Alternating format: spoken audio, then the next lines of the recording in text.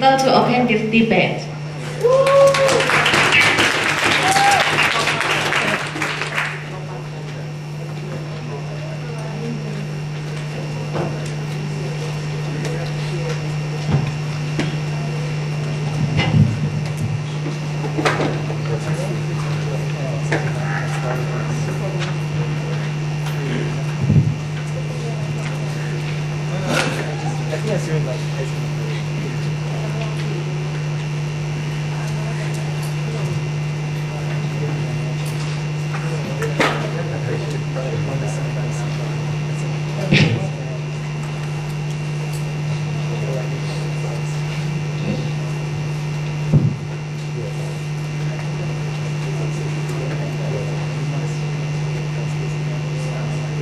Mr. Speaker, as ASEAN is moving toward becoming a single economic bloc, the implication of that is that they are becoming interconnected, not just economically, but also culturally and politically. So we see that the implication of that is now they cease to exist as a single individual country, but we think that now they exist as a whole collective group of countries right now. So we think that when that is the case, right, we think that when one action will also have consequences on every country in ASEAN as well. So we think that when we talk about a responsibility to protect in this case, right, when there's an oppression, there is a threat to the well-being of people and every citizen of ASEAN, we think that it's the responsibility and obligation of all countries to help contribute to save the life of these people, to make sure to stabilize the society as a whole for the own benefit of ASEAN itself. But before I move on to my substantive, let me define some key terms. When we talk about R2P, to put it simplistically, we're talking about when ASEAN country will come to help if one member country decide to oppress its people, decide to kill its people. The yardstick of oppressing people, right? We see that there is no clear-cut situation, right? But we're going to tell you broadly that the one time that we are going to intervene, the one time that we are going to enact the responsibility to protect is when people are in danger and people are losing their life from the government. So, with that being said, right, let's move on to our mechanism. We have three levels of mechanism in our team. The first step is that first we're going to explore the peaceful means first, right, such as dialogue, such as negotiation, right, because we don't want intervention in the first place. But if intervention is really necessary, we're going to use it as the last resort. So how are we going to intervene to save the people? Right? Firstly, we're going to set up a military unit, but we think that military unit will be operating under the flag of ASEAN, which means that they will not answer directly to any individual country, but they will answer directly to the central body of ASEAN, which means that there will be no bias in this case. This means that this military unit will be controlled by the decision of every country. And the last step of our mechanism is this. We think that before intervention, we need a consensus from every member country except for the perpetrator country. So, before I move on to my substantive, yes, according to your proposal, you are going against the non-intervention policy. You need to prove to us why there is no alternative to the CSO, for example, UN or NATO. Right, first, when Rohingya people, when Thai people are being oppressed, are being killed, you're waiting for NATO, which we think is too slow, right? When these people are being killed, we think the fastest actor is the member country themselves. We think that when we talk about NATO, when we talk about the United Nations, right? When they want to intervene in another country, there are two problems. First, they don't have the right to do so because that will violate the sovereignty of the ASEAN member country. And secondly, when they want to intervene, they will need to have an approval from the General Assembly, right? Which we think it will take a lot of time. We think that this matter is very time critical, right? Lives are being lost, people are being killed, we need to act fast, we need to act immediately. So we think the sustainable way to do that is to make sure that the ASEAN countries do this job by themselves. So we think this will be a way that we can save the people to the fullest extent. But now, moving on to my substantive, which I have two substantive to present. The first one is why ASEAN can do this. And the second substantive will be talking about why ASEAN should do this. The first one, why ASEAN can do this. We said first, ASEAN members have already made an informed choice to become a single entity. So when we talk about informed choice, right, we see that before they sign that agreement, they must already be aware that every action that each individual country takes will have an impact on all ASEAN member countries as well. So we think that when that is the case, right, we think that all members then have the right to intervene and judge the action of a member country. Because we think that, as I've told you, if one action can have consequences on all countries, right? Then we think it's in the right, in the interest, and it's in the benefit of this country to make sure that they intervene, to make sure that they protect and uphold the best interest of ASEAN as a whole. So we think that any damage will question the existence of ASEAN as a whole. And we see that the reason for doing this is becoming more and more apparent. Why? Because we think that right now ASEAN is becoming more and more integrated, more interconnected every day. Right now we have a single economic, we have a single a single economic market, a single workforce, and something like that. So now they are becoming interconnected, and so we see the need that they have to uphold the stability. And then moving on to my second substantive, talking about why ASEAN should do this, have two levels of analysis. On the first one, I'll be talking about a moral obligation, right? Which in this case is the right to life. Because we see the right to life is the foundation right of humanity, and that is the right that does not end at national boundary, right? The right to life is universal, the right to life is global, and we think that it extends beyond national boundary. But I have already told you from there here, they're going to claim that, well, NATO can intervene, but I've already addressed that. So, we think that ASEAN, right, as a whole, we think that they have the moral obligation. If one citizen of an individual country are being oppressed, we think it's in their moral obligation for other member countries to help save these people's life as well. Because we think that when we talk about that moral obligation, right, we think it's very apparent. Because we see that when you see someone suffer, then we think that you have an obligation to help them out. So we think it's already under the interest of the ASEAN member country to save these people's life in the first place. But now when we move on to the second level of analysis, talking about the collective interest of ASEAN, we think that in the eyes of the outside world, ASEAN is viewed as a single entity. We see that just like the European Union, right? When the Eurozone collapsed, they don't see Greece collapse. They see the whole Eurozone collapse. We think that this logic is applied to ASEAN as well. So we think that when one problem happens to a single ASEAN country, we think that it affects the credibility, it affects the stability of the whole country. So when that is the case, when people are being oppressed in a particular ASEAN country, this is the harm. We see that the outside world will question ASEAN's stability. And what's the harm of that? When they question your stability, you lose the credibility. So we think that when you lose the credibility, if you do not do something, it will damage ASEAN image permanently. So we think that when we use the ASEAN member to intervene, it will help improve that credibility. Why? Because we think that it will pose check and balances against the state leader once they begin oppressing its own people. So we think that it will also in the interest of ASEAN to use ASEAN countries themselves to intervene. Why? Because we think that first it will not affect the relationship among the countries, right? Because I've already stated in my model that you will have the consensus of other member countries as well. So we think that it will not affect the relationship, and we think that ASEAN countries understand the nature of the problem in ASEAN country more than the country in the US, in the Western world. So we think that ASEAN is a perfect actor, and we think that to maintain the existence of ASEAN, the R2P is to be enacted. Thank you. The speaker spoke for 7 minutes and 19 seconds. We thank the Prime Minister for his speech.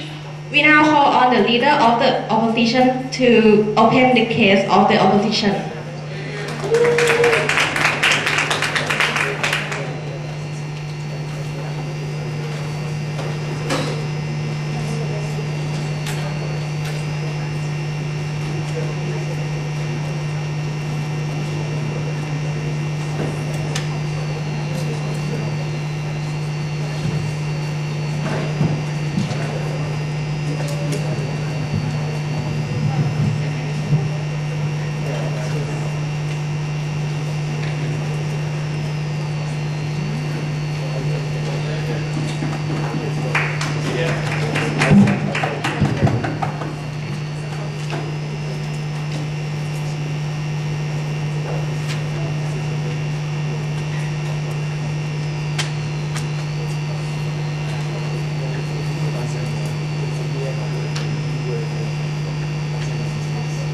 and gentlemen, the government side have been ignoring the concept of the word ASEAN in its title.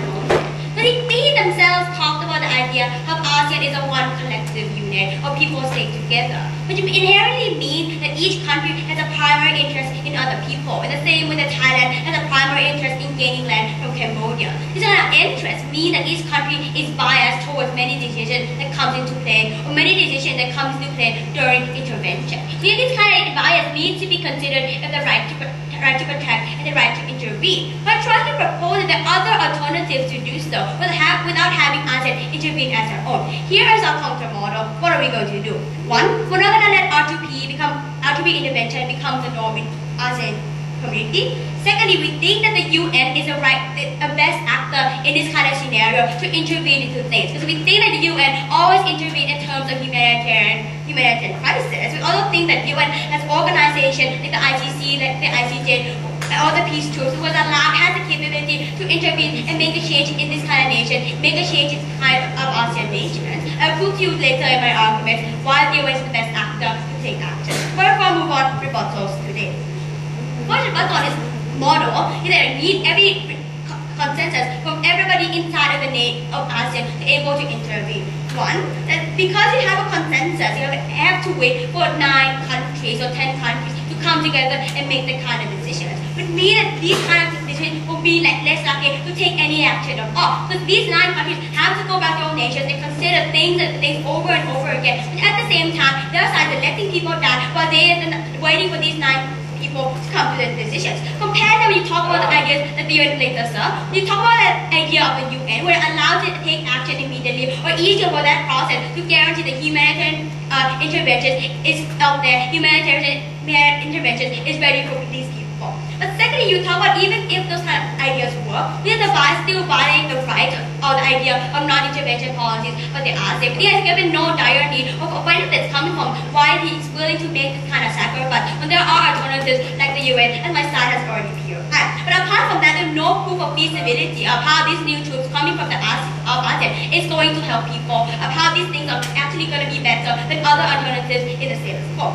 Second, rebuttal on the idea of his moral obligation and collective interest. One, because these nations have 9 countries have to intervene, they're probably, if they have no interest in the other countries because they have to risk the lives of their own soldiers, these people are not going to send troops inside of the country to intervene, which means you're not going to be able to intervene at all. But secondly, you talk about the idea of moral obligation. We already say we already have the UN there to intervene to where people are killed. We think that moral obligation does exist, but should not be stick to an ASEAN nation that is biased. Finally, when you talk no later, sir, we have this idea of collective responsibility. I mean, when you have to intervene, you are taking sides inside of ASEAN. When you come up in a motion, have 2 countries that don't agree and 8 countries that do agree, you create a divide inside ASEAN and destroy the collective responsibility or collective unit of ASEAN later. So, also when you talk about the idea of credibility of ASEAN, when ASEAN as a nation will not be able to develop or not able to function because it is divided, those kind of credibility disappear within itself. Yes, sir.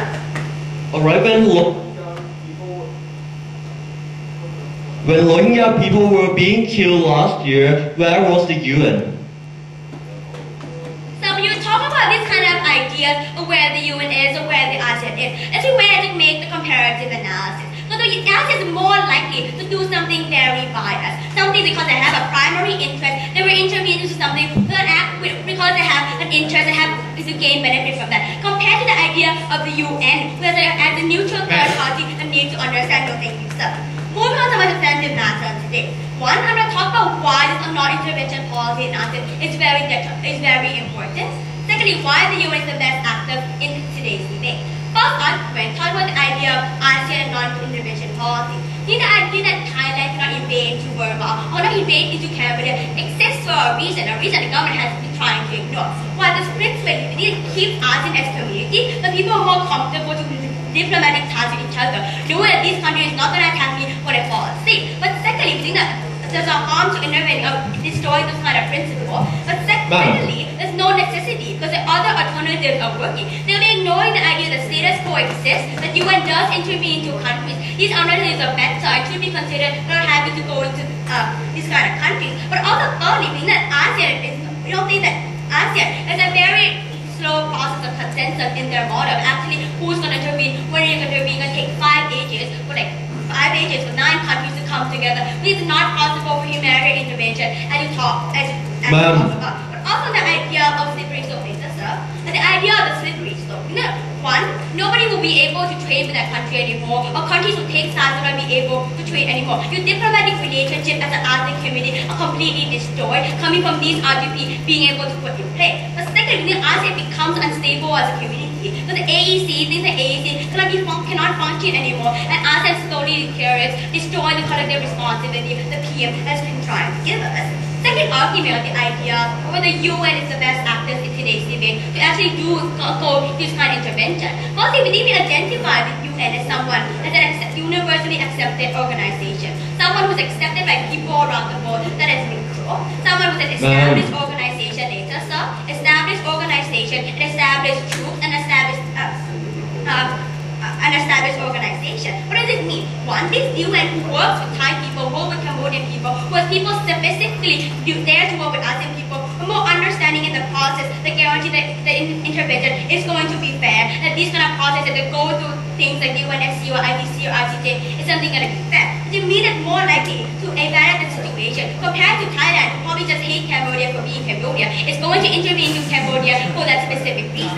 Second idea, the UN is a neutral third party who has no benefit going to the negotiation. It's probably coming from the outside, so they're looking at the big picture. It's more efficient. So for example, Thailand wants land in Cambodia. It's more likely to be biased and vote to invade into Cambodia just because they want those kind of land. That biased information is a violation of rights of those countries. It is unjustifiable in the RTP or getting rights of these people. But apart from thirdly, we think that these UN are more likely to be more accomplished in actually sending troops and actually making a change in those kind of countries.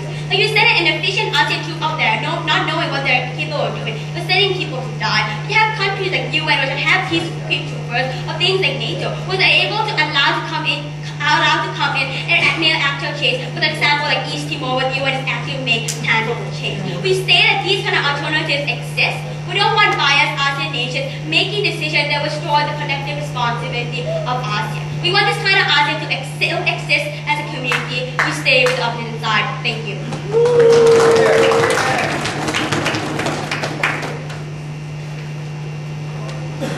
The speaker spoke for 7 minutes and 34 seconds. We thank the leader of the opposition for her speech. We now call on the Deputy Prime Minister to continue the case of the government.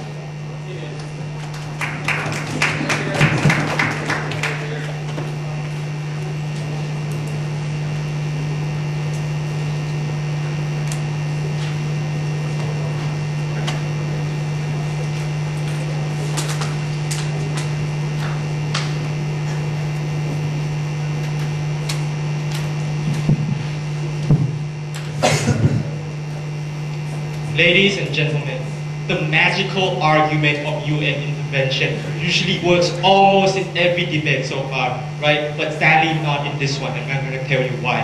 Firstly, the idea of UN being the best actor. We already analyzed to you that firstly, they are not able to react up to the speed of the problem, right? The problem happens every single day. We already told you of the whole bureaucratic procedures that UN has to go through. We are saying that they are too slow, right? We think that they have to overcome exactly what you just mentioned, the non-intervention principle. What we argue in today's debate is that because we, the ASEAN, are right now informing, and we are saying that we deserve to be serving each other, we deserve to protect each other. We think that choice is informed. We think once you are a member of ASEAN, you are already giving in to that very idea and to that very principle. You already accept that once something happens in my country, and when every member deems appropriate that it's time to intervene, I say yes, it is acceptable, right? We think that is easier for us, it's faster for us. Now, let's look at the second level of this analysis, is the effectiveness of whether or not ASEAN intervention is going to be effective in the,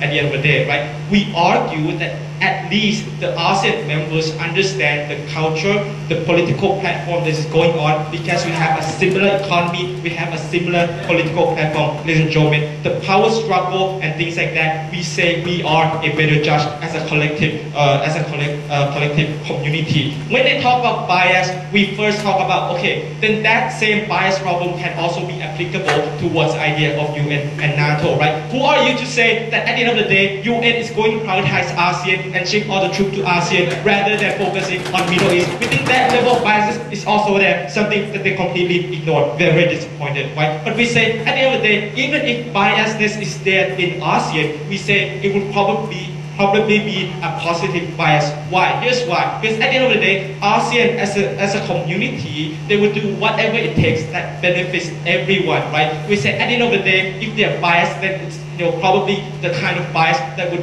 produce a positive implication or a positive impact that would benefit every member in the society. We think that's something that we can go for in today's debate. We argue that if they accept the idea of universal moral obligation and they think UN should do it, we don't know why that very universal moral obligation cannot be extended towards ASEAN as well, when we are even much closer towards the problem, the country that we're talking about, right? Secondly, ladies and gentlemen, second rebuttal is the idea of fear, and at the end of the day, everything will be broken down and all the effort will be lost, right? We said, look, we are not saying that we're going to apply guerrilla warfare with surprise attack, that individual countries are going to send troops, mobilize troops, and march them left and right to different countries. We already told you in our first speaker, there will be procedure, there will be protocol. Everything is planned and discussed. Everything is being decided through a procedure. We already told you it's not going to be surprise. We told you that we'll try diplomatic effort. We're going to negotiate, and we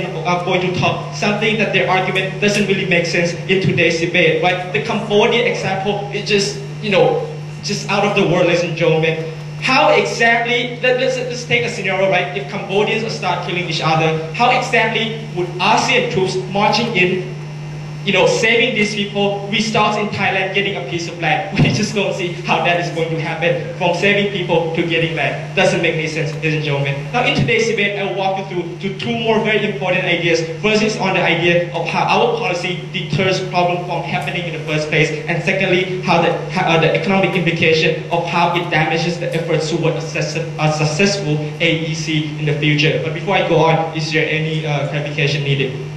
Then move to ask why drawing a random tool from nowhere to actually be effective at the end of the day, comparing to UN, having a track record of successful UN. I can't, he's right. Drawing a random tool from nowhere won't be as effective as UN. But constructing a formal and a body of army based upon a very agreement and contract that was probably a draft upon and something that everyone agrees upon is most probably going to be faster and more efficient, as my first speaker and in my rebuttal. Now, firstly, how it deters the problem from happening, right? Under the status quo, the government can become extremely violent very easily because they're in full control and because the opposition is weak, ladies and gentlemen. The equation is quite simple in this kind of situation, right? What we do in today's debate is we add in a new agent, we add in a new actor. Now, those countries or leaders that are trying to commit humanity crime will now think twice before they start doing anything, right? Because the cost and benefits analysis now has just changed. The equation has changed. They need to redo the calculation. Now the benefits of suppressing those people towards those particular leaders, might be offset by the cost of having to deal with the whole idea of ASEAN intervention. We think this is something that is worth looking into. But secondly, we also argue that the idea of economic implication towards a successful AEC is very, very important, because at the end of the day, that's exactly why we have ASEAN community in the first place, right? We say that AEC, the idea of AEC is an economy where everything is interconnected,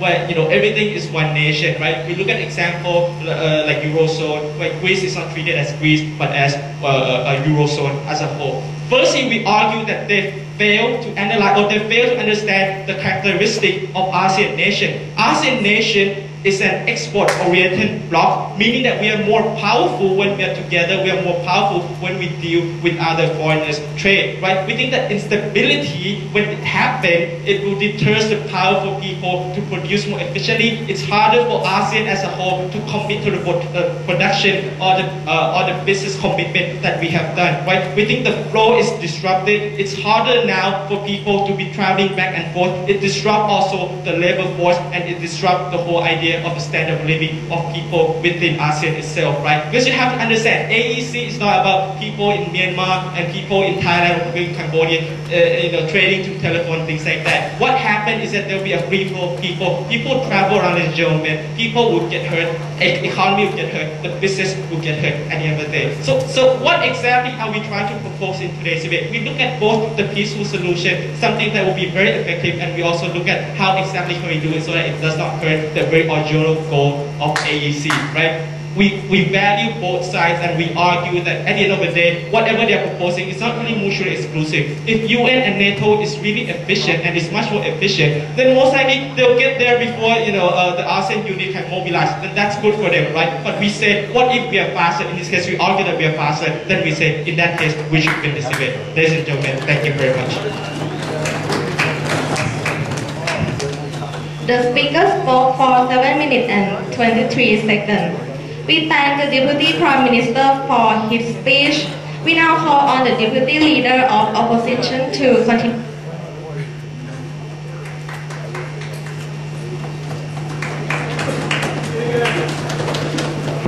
Continue the case of the opposition.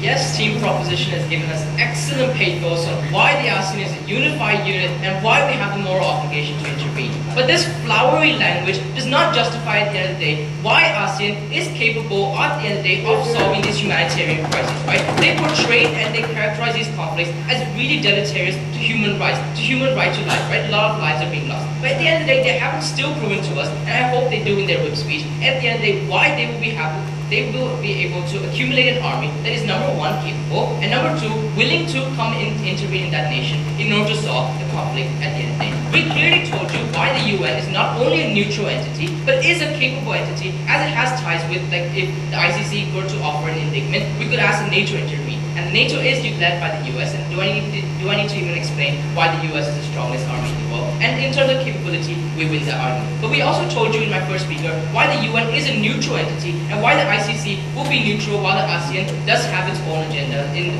terms of the particular nations, right? So at the end of the day, we see that they have not shown us the feasibility. Before I move on, I've got two main remarks, right? First, on the feasibility of ASEAN. But like I just said, they explain the moral principle of being united, but they haven't showed us the feasibility of how it will work. Second of all, countries that join ASEAN, right? They keep talking how countries have this vested interest into helping other nations. When they join the ASEAN, they join with the premise of non-intervention, right? When ASEAN started. So we see that under that paradigm, these nations no longer have that flowery language that they used to appeal on how they want to keep intervening into the nation's conflict. Not yet, sir. And my second rebuttal on why our UN intervention and our model is better. First of all, the UN has its the UN's main tenets have to do with humanitarian rights and protecting them, right? So the UN is not a third party in that regard. Second of all, the UN is neutral because it can be affiliated with the ICC, which will take a neutral standpoint in order to identify the perpetrator if there was a particular conflict, right? Also, we told you why the UN is capable in terms of the army and capable in terms of serving with the NATO.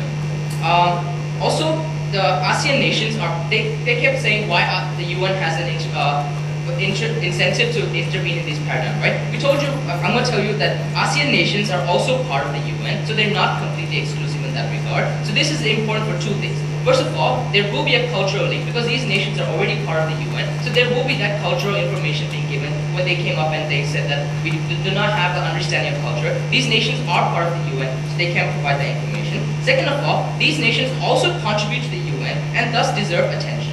And also, just like the UN intervenes in the Middle East, the UN will be also will also have an incentive to intervene in the ASEAN. They're not different situations. But before I move on to my arguments, yes. Okay. If UN is really neutral in that case, why is Palestinian issue is still biased towards the US in today's debate? See that the UN, right? If we were to have the ICC will have a neutral standpoint because they will be able to evaluate both sides of the coin, right? When the ICC were to intervene under that kind of paradigm in Southeast Asian nations, the ICC will give an indictment that is more neutral than if the UN were to actually come in or the ASEAN were to come in. The ICC was what our model that my first speaker said. So moving to my two arguments in this debate, on the first, on the long-term sustainability of this paradigm, and second of all, the feasibility of ASEAN and UN intervention. Proceed to the first argument on long-term sustainability. On the first level of unification of Vietnam, right? These nations came together with the premise of being unified. But we see that the fundamental premise of intervention is polarization, right? We're not talking about unification when one country is intervening with another. The simple principle is, if we're intervening with you, it means that we're disagreeing with what you're doing, which is against the whole idea of being unified, which is, I don't understand why they keep on saying we need to be unified so we can fight with each other. I really don't understand that point. On the second level of the idea of propaganda, right? What will happen is it's deleterious to the fundamental principle of an economic community, right? For instance, if Thailand were to intervene into Cambodia, right? Cambodia will see Thailand as not as a friend and ally, but as an enemy. The conflict of this is that they will propagandize, I'm not sure if that's a word, but they will propagandize the Thailand as an enemy and not as an ally. This will essentially create citizens and other companies, etc., in the particular nation to no longer have an incentive to trade with the intervening country. What I'm trying to say is that the local nation that's being intervened in will no longer have the incentive to be allies with the country that is intervening. Finally, on the third level, we said that if this were to happen, the conclusion is that the AEC will collapse. The fundamental feasibility of the AEC will collapse. And if this collapses, it sets a platform and precedence for other parts of the ASEAN, such as the APSC and the ASCC, to also collapse, which are fundamental to the functioning of the ASEAN. But before we move on to my second argument.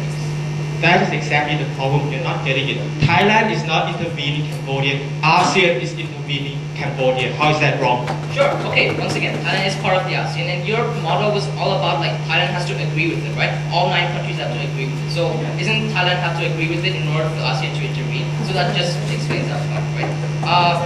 Proceeding to the second argument on the feasibility of ASEAN and UN intervention. On the first level, we see that the principle of a norm, right? This debate is about a norm. When it becomes a norm, we see that the last resort of intervention becomes the first resort, and thus we need the UN to intervene, as it can consider other options such as negotiations more appropriately than the ASEAN. On the second level, we said there are hidden agendas of other nations that we cannot completely discount these kind of ideas, right? For instance, it prevents Thailand from serving expeditiously even if you were to say that they agree with this consensus. Even if all 9 countries agree that the perpetrator is wrong, right? We see that they will not provide sufficient army or sufficient troops in order to combat the problem at the end of the day, because they have their own hidden agenda, because they only have their own complications with that particular nation. So even if you were to concede that they will have a consensus with it, the army that they send is not going to be enough. What is the conflict? What is the consequence of this? Number one, the humanitarian problem that we're trying to solve at the end of the day doesn't get solved. And number two, it actually gets aggravated more because the country that is being intervened sees everyone else as perpetrators and thus are less likely to do stuff like trading with them in the future, and they do not see them as allies anymore. On the final level, on the funding and army, right, we see that the ASEAN has less funding than the UN and less resources to conduct this mission and combat the perpetrators at the end of the day. The concern with this is that conflicts at the end of the day are not solved and more lives are lost, which is, I'm sure, the clash point in this debate, who is trying to save more lives. I'd like to end this debate by analyzing how NATO is far more powerful than the ASEAN in terms of troops, because if the ICC were to form an indictment, then NATO, according to our model, will send troops in, and the NATO is far more capable in conducting missions and getting the job done in terms of serving and saving the lives. In contrast to the ASEAN, which we highly doubt will actually intervene in the situation, but even if they do, they will not solve the conflict at the end of the day. Thank you very much.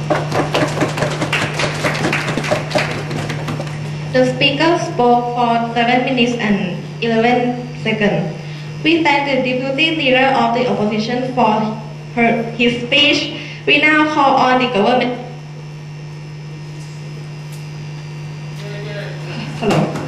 To further the case of the government.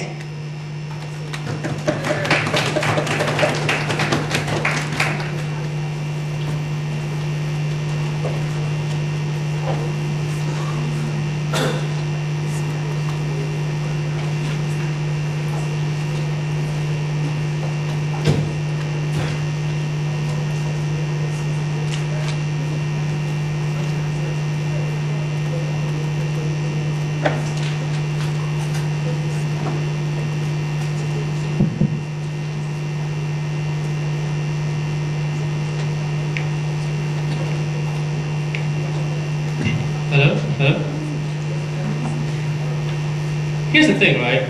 We believe that lives are important. We believe that if there's more help, it's probably something that's much better, right? And basically, in our side of the house, it's a clear clash between an ASEAN army or a UN army within today's debate, or however, even more comparative analysis, can ASEAN army get there before UN army did, and if they did so, can they save more lives at the end of the day? That'll be further proof in my clash point. And moreover, right, we already proved to you certain points of how ASEAN is actually caring for each other. When you talk about in terms of stability, in terms of unity, and moreover, there's more to lose at stake when you compare it to UN. Here's the case, right? That's why we further prove to you, in my clash points how this is actually a much better, efficient way to solve the problem. First of all, right, independent rebuttals before I move to my clash. First idea is the idea, well, here's the thing, right? If you intervention in those countries, it will create, backlash towards unity and more problem at the end of the day, right? First of all, right, we believe that here's the thing. If a countries can be unified, all countries have to agree that this intervention has to begin in the first place. We believe that it is a consensus from the rest of the whole unity. We believe that probably, first of all, something wrong, and second of all, probably a decision made by the whole unified group of body. Where you have to fit into those groups of body, you have to change something as well. But second of all, right, they say, well, here's the thing, Cambodia might hate Thailand. Well, here's the thing, right? We intervene as ASEAN, but Thailand is just part of it, right? If you're saying under their logic, then they're probably going to hate UN as well, because Thailand is also part of UN. We see that those kind of logic doesn't stand with their whole grudges against those people. But thirdly, right, we believe that, well, if you say that, well, AEC might fall, ASEAN might not be unified, right? Here's the problem, right? If they still undermine those people's rights, if there's probably potential harms towards the whole unity as a whole, and we believe that if you're forming up and trying to push further, and at the end of the day, going to an end goal, where you be in a situation where even if you're under the same unity, but there's still oppressions going on in several ideas and several areas where stability is actually not being achieved in today's society, we see then there's something needs to be tackled, and for AEC to move forward for ASEAN to move forward as a much stronger bloc, this kind of issue has to be tackled first-handedly, and this policy would actually provide check and balance for those oppressive regimes, for those oppressive junta maybe, to think twice before they actually act to intervene in this case, right? Because particularly, right, the moment you have some consequences for this junta, they have to think twice before to start oppressing their people to begin with, right? These deterrence, positive deterrence effects already mentioned by my previous speaker. Before I move on to my clashes, any points? What do you do with one country, nine countries say no? Here's the thing, right? Then they basically have some things to do about that, and you have to have more dialogues in terms of like, why are you not signing it to this kind of idea? What problems still exist, right? We believe that it's something about consensus. It's something that they have to argue about, right? But when it comes to people dying, right? In terms of like hundreds and thousands of people dying, we believe that countries who are at stakes will be more or less likely clearer and try to understand the situation. And if they see there's something wrong with the unity, then therefore more dialogue can be encouraged in those kind of ideas. We see it's better. And moreover, right, when they talk about, well, how can this army be formed in the beginning? We say, well, here's the thing, right, we can accept from all nations, we don't mind. But here's the thing, right, the moment that you enforce it at the terms of unity for ASEAN, this kind of things is possible for the sake of stability at the end of the day, right? We believe that those kind of things is much better. And moreover, right, even if it's less efficient, at least it's working for the sake of ASEAN.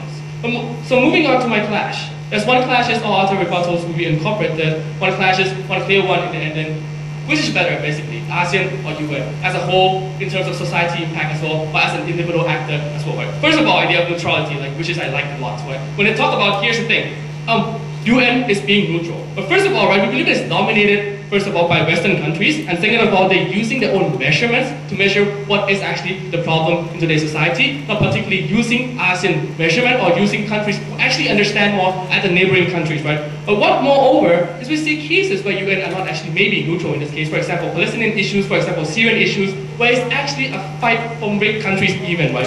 If they are really neutrals and they really see people's lives as someone vulnerable, why don't they step in to solve those kind of issues? Why do they let them stand in today's debate, right? And moreover, right, when I talk about the idea of ICC, right, here's the thing, right, ICC is always ongoing case, it's so even longer than ASEAN, we believe that that's already out of the debate. And moreover, right, when I talk about peacekeeping force, here's the thing, right, who is supporting it in the first place? It's not particularly other countries who are contributing towards this peacekeeping force. And if there's no particularly any stakes, why would they have to contribute to the peacekeeping force in the first place? And second of all, if it's already working, but particularly Rohingya, when many of them are actually being massacred at the end of the day, why are they not coming to help those people? We see that because ASEAN might not have as much stakes for UN to actually intervene, we see that's why it's better, and we see that's why maybe it's not actually a neutral actor. Second of all, right, the idea of speed, right? Comparatively, well, here's the thing, right? At least in our ASEAN countries, these countries are in the same geopolitical areas. We see that there's probably more at stake when you compare it to UN, who have to care for all over the world, and where ASEAN has only to care for its own blocks. We see that particularly on the comparative analysis of speed, we say that maybe with higher stakes, with more something to lose, at least it would enforce or encourage these people to act at a much faster rate. But thirdly, right, the important part, the idea of biasness. Well, here's the thing, right? They say we can invade on a personal interest. But first of all, right, we already told you that the criteria is that people have to be at stake, people's lives have to be lost. But second of all, right, we see that other countries also have to agree. If Thailand wants to invade and other countries doesn't see the reason to invade, then probably not going to see any intervention at the end of the day, right? But other countries also have something to lose, and if there is actually a problem, they'll probably go for it. But third of all, right, we believe that moral obligation do actually exist, even in the case of Khmer Rouge, what happens like several decades ago. We see that what happens is that neighboring countries open up to accept refugees, but what UN does is not going here anywhere. We see that that is some problem that they have to engage with and that's out the house as well when they want to believe in UN. But fourthly, right, when you talk about the idea of forming up armies, when you compare to the capability to UN, right? Okay, fine. We believe that ASEAN, first of all, might not be as strong as UN, but even if that is the case, right, we believe that when there is some stakes at hand and these people only works for ASEAN and doesn't go to Syria to help solve those problems, we believe that the diversification of the force would probably be better under our side of the house, right? Because what UN has to do is that they not only have to deal with Middle East, they might have to deal with Western Europe, and they might have to deal with African as well. We see that they have to diversify that force, but comparatively to an army, to a thing that is set up for its own region, we say that is much better options for the people on the ground. But lastly, right, the idea of this providing as an option, right? We say, well, non-intervention treaty might exist. So we say we would want to rewrite it just for the sake of ASEAN to be a much better uniform bloc when comparatively to other types of bloc which exist out there, right? We believe that it doesn't just relate it only to economy, but also related to stability politically within the region as well. And we believe that when they're providing it as an option, we're okay with UN coming to help, fine. But the thing is, if we can help it faster, and if this is for the sake of the people of ASEAN, we're proud to propose. The speaker spoke for 7 minutes and 19 seconds. We thank the government whip for his speech. We now call on the opposition whip to further the case of the opposition.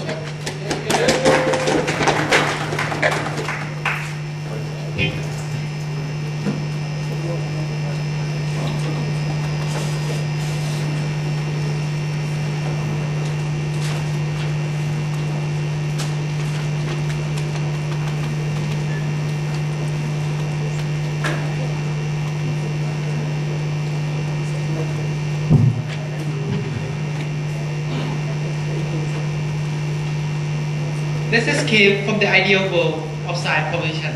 We don't think that ASEAN community with just with random tools will be able to actually combat with those pressing cases like they have portrayed to us. First of all, let's take a look at two main clashes in today's debate. First, principal clash, and second, about practical issues. So let's take a look at principal issues in today's debate. What the idea of principal justification? Let's take a step back and look at both sides' proposal. Government proposed an ASEAN standing army, opposition opposed a United Nations army, and we think it is not mutually exclusive. It is mutually exclusive. It's not what Gary said. Because first of all, we think at the first place we are not going to violate the core principle of ASEAN, which is a non-intervention policy in the first place, and consensus, which is two main core principles that we need to uphold. But moreover, we argue that at the end of the day, if under your paradigm you have an ASEAN standing army, UN wouldn't actually at the end of the day intervene into those countries. No, thank you, sir. Because they already see that these countries already have a standing army. At the end of the day, UN wouldn't care about ASEAN, and we think that is detrimental to ASEAN and would be related to one. So let's take a look. What are the principal justification that they need to prove to us? They need to prove to us that there is no alternative, and also they need to prove to us that there is a certainty of benefits, but they have failed to do so. Why do we say so? We have provided a myriad of examples. For example, ICC, ICJ, NATO, UN. We think that it is like we have track records of successful intervention and successful cases. Like for ICC, like Khmer Rouge, like what Robert has said. UN, for example, like East Timor, we already have like a myriad of examples that have proven to us, but we haven't heard any sufficient response from Thai opposition to prove that this alternative doesn't exist. But the only thing they say is that it is slow. But I will prove to you later why these two will be faster. Moving on to the second principle justification about the idea of the certainty of benefit. They haven't proved to us that there is a certainty of the certainty of benefit actually concede to the fact that there is no certainty at all. He said that if I asked him a point of information, drawing random truth, at the end of the day, how can you make sure that it will be effective? He said, yes, we cannot make sure that it is effective, but at the end of the day, it is better. We think it's one-liner argument from side provision that it is effective, and at the end of the day, I will tell you later more why it is not. So let's take a look what I have proposed to you. We proposed to you at the United Nations. They told us that we are violating sovereignty, but actually under your paradigm, you are also violating the sovereignty of the country as well. But moreover, we argue that, what do you have said? Moral obligation also justify intervention or violating sovereignty. But moreover, we argue on the point of the idea of neutrality. Thank you, sir. We think that UN are more neutral. So let me address the point of information that Robert had asked my speaker. He asked about the idea of Palestinian. The thing is, the reason that UN are not neutral because US are involving in the conflict. Similarly, in this case, ASEAN is involving in the conflict. At the end of the day, this means that ASEAN will be biased like US. And at the end of the day, the conflict will not be solved. That's the point that they need to come up and rebut in their speech. So I have already proven to you that our model, which is a better model, is justified, and also under your paradigm, you are not going to make anything better. Before I move on, any point of information? Sir, in the worst case scenario from our side, even if the ASEAN army is not that effective, why don't you let the ASEAN army take control of the situation first, and even really bad, and we wait for the UN? Because you paint the picture that the problem is so dire, you need an immediate solution, and then you say you will wait. We don't think under your plan. First of all, we don't want to waste time testing random tools, because we already have a specialized tool from the United Nations, and that perfectly leads me to my second point of contention about the idea of practical issue. Let's take a look at the first part about the short term. We talk about the idea of feasibility. The first part about feasibility. Which side would be faster? We think that UN would be faster because first of all we have seen record, for example, Mali, intervention in Mali, intervention in Central Republic of Africa. But under your paradigm, you don't have any particular record. But moreover, we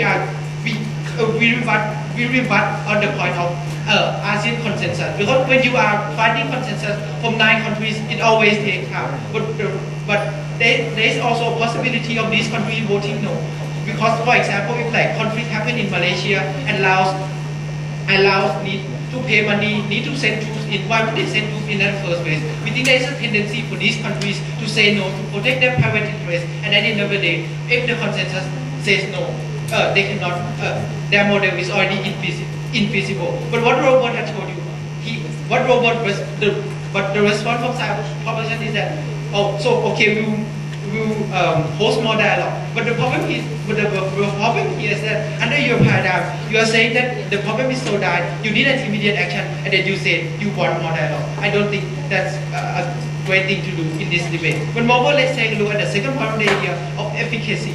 We think that UN have more money, UN have a specialized tool. These people have experience, they have been in peacekeeping mission for hundreds of missions. But under your paradigm, you are drawing random tools. But moreover, we don't think that ASEAN have enough money like UN, and moreover, because they don't have enough money, they don't have for example, protective weapon, they don't have weapons or protective shirt or something like that to fulfill the mission, and that's very important for this kind of mission. But moreover, when they talk about the idea of when UN need to cope with the situation in Middle East or situation in Africa, but let me tell you, UN is 10 or 20 times bigger than ASEAN. We think that UN is already capable of taking care of all the world, and is more capable, especially when they are all experienced. Next point, when they talk about the idea of culture, we don't think that the idea of culture is mutually exclusive, because we think that under the CSGO now, UN can understand ASEAN culture. We have representatives from ASEAN nations. Moreover, we have experts in UN to explore about the culture in ASEAN, explore the culture in every country, which we have seen several researches in the CSGO now. We don't think culture is a problem. So next point about the idea of bias.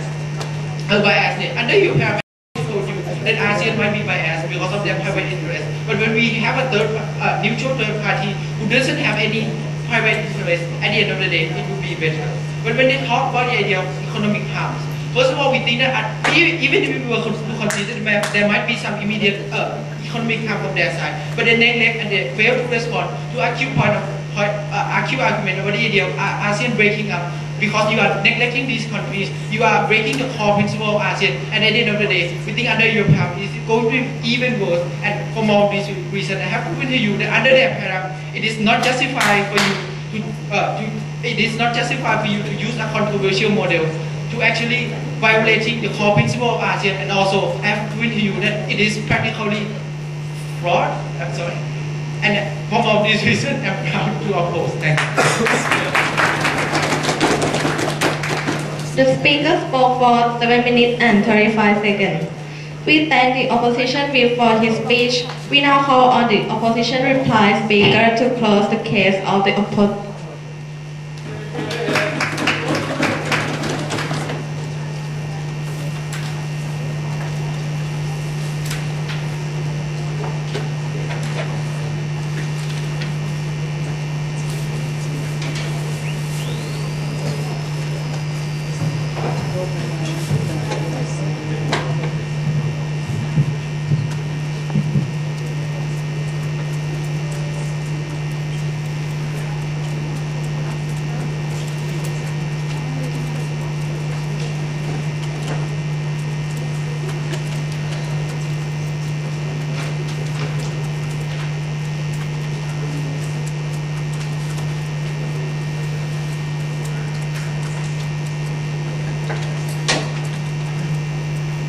Tell you what the government side is exactly trying to do. They're going to wait for 9 countries to talk over tea about whether they should intervene or not. But these 9 countries go back to their houses and consider things like diplomatic ties, things like economic gains, in order to come to a decision, which is probably not going to happen, and at the same time wasting the lives of people. Instead of using our model, where you are allowing the UN with a proven track record of making real change in humanitarian crisis, will actually make tangible effect on people, make change. They're probably going to go with something as something that's an assumption that's going to work, wasting on the lives of the people. That's unjustifiable. But because there's a model that failed to prove it to us, they have to prove us 2 things. That one, ASEAN is more effective, and secondly, what the UN alternative will not work. I will come here and prove to you again after all my speeches that these kind of UN is the best actor in today's debate. First issue is the idea of who has an agenda, who gets there faster. They've been saying that we say the UN is a neutral party. They say the UN is not a neutral party. First one, the Western implications going to play out. I don't think these kind of things happen in the United Nations. But we have things like the United Security Council, or things that guarantee that it's fair and neutral play of intervening in 2 countries. But even if there's a chance of Western implication, it's better than have a biased countries like ASEAN, where the primary interest is the country they are intervening to making those kind of decisions. But secondly, the core principle of the UN allows it to be forces them to intervene into countries where humanitarian crises happen. At the same time, they have an interest in ASEAN in the same way they have interest in the Middle East, because people are dying. These things will force the UN to intervene. But apart from that, I already have a natural check and balance coming from the international community, where they do things like intervention or things that make the decisions. But also the idea that they have a big picture, they will not have an interest in a certain specific country. Second point on the idea of ASEAN having a stake in some nation. So we understand the government trying to point out that these people will live together in a collective responsibility. But that's why it's problematic. Because they have a specific interest of each country that's located next to you and where already have a hidden agenda that affects each other. It's problematic that Thailand has a decision, because when Thailand doesn't agree to a certain thing, you aren't allowed to do any decision. The people making the decision themselves is biased. I mean, the decision that comes out is going to be biased at the end of the day. But apart from that, the idea that secondly the UN doesn't understand. One, we say the UN work and have people who specifically work with ASEAN people actually come and talk to people in Thailand and people in Cambodia. It's completely absurd for the government to claim that the UN doesn't talk to anybody at all. Because it's specifically the idea of the UN is it talks to everybody and understands everybody. Also the idea, we talk about ASEAN itself. It is hypocritical for them to tell us that ASEAN is going to be a lot faster. When you have these people going back and making dialogue over dialogue with diplomatic ties or economy, about going between countries. It's only going to happen when I'm as tall as Yo-Yo, which is never going to happen anyway. But also like the idea of economic problems, say that people will need to export with each other. What is that? We think that these countries will be allowed to do economic gains without other countries in ASEAN. They will still be going on with this kind of economic export. It's not as problematic to them. Second issue is the idea of credibility. Yo-Yo has come here and told us that ASEAN needs to be credible, and also that we want ASEAN to remain as a nation. One, they've never touched on the point of how making this decision would divide ASEAN into two separate sides, of people who want to intervene and people who don't want to intervene, which means things that the AEC, things that ASEAN community as a whole will collapse. Because people will not touch each other anymore, because they have an intervention policy that allow you to attack other people. But apart from that, the people will not be willing to trade with each other because of these kind of political means coming in the block in front of them. So it loses credibility of the ASEAN and ASEAN being able to function. This is the kind of harm that the government sides needs to recognize. That you are an alternative like the UN to come in and take action. An alternative more effective and efficiently in doing so. Because the ASEAN country has a stake in these kind of countries and will always make a biased decision. We say that Snoopy goes back home, so they take decision back to Gotham. Thank you.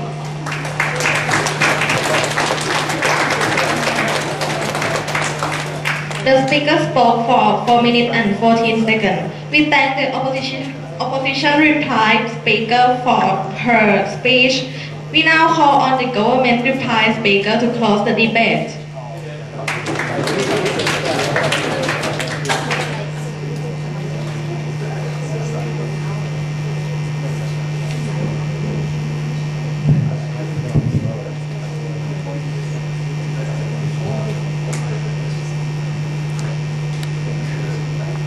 Ladies and gentlemen, in my reply speech, I'm going to walk you guys through to 4 very important points.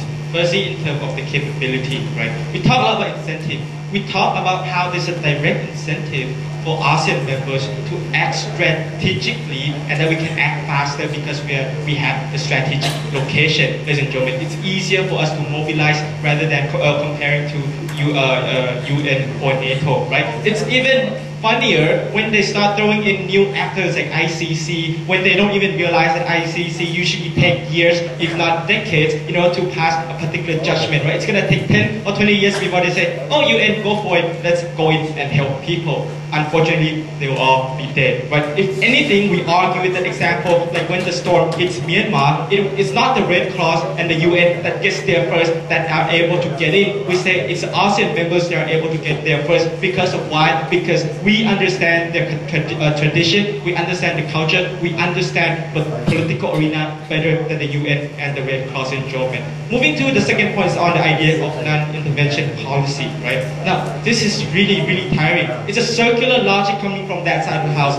It's illegal because you can't do it, and you can't do it because it's illegal, right? What we are proposing in today's debate is that if you see fit and you pass this very particular policy, then when we writing the policy, it's under the same understanding that from now on, ASEAN members are being exempted from the non-intervention policy. If you hold the status of ASEAN member, you welcome intervention when the body sees fit and German. Something it's really just a non-starter argument from that side of the house.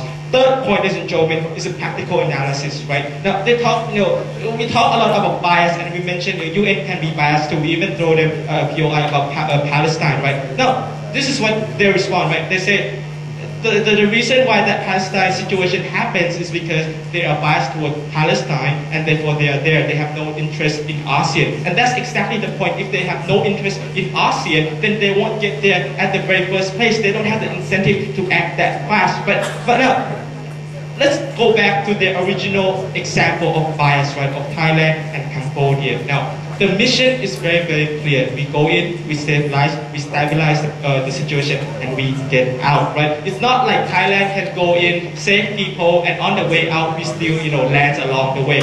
Ladies and gentlemen, Thai people are not earthbender. We want to be, but we are not, right? Now, okay, assuming that they're right, assuming that we are earthbenders, which is really cool, right?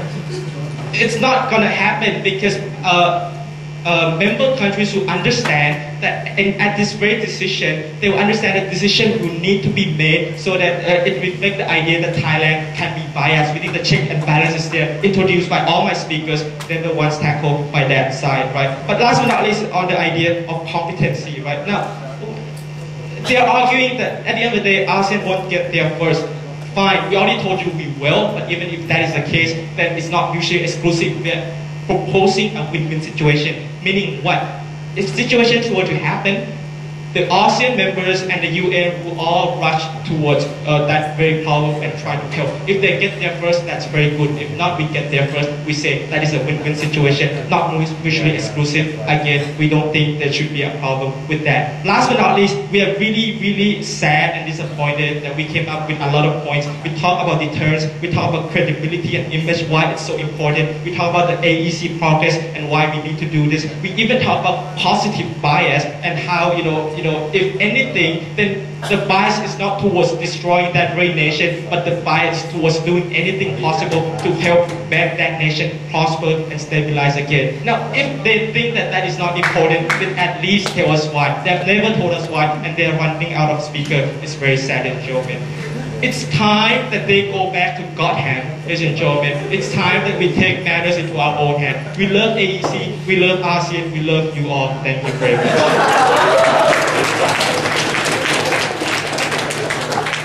The speaker spoke for 4 minutes and 16 seconds. We thank all the debaters for this round. We now call on both sides to please cross the house. And please, the adjudicators, please leave the room to make the decision.